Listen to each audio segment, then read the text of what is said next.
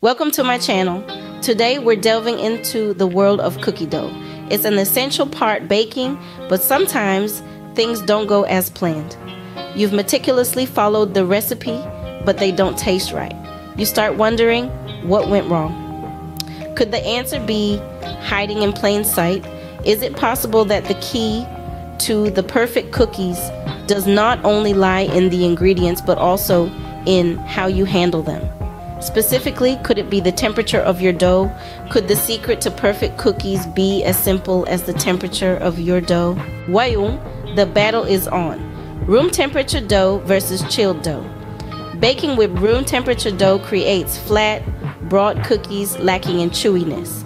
Chilled dough, however, keeps cookies in shape even in high heat.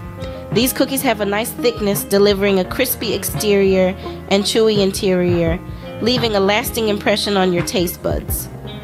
So, it appears chilled dough takes the cookie.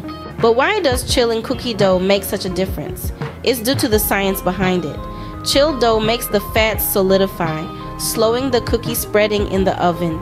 It also allows dough sugars to capture the liquid, concentrating moisture and amplifying flavor. The chilling process, therefore, not only mitigates typical cookie issues, but also brings out a richer taste.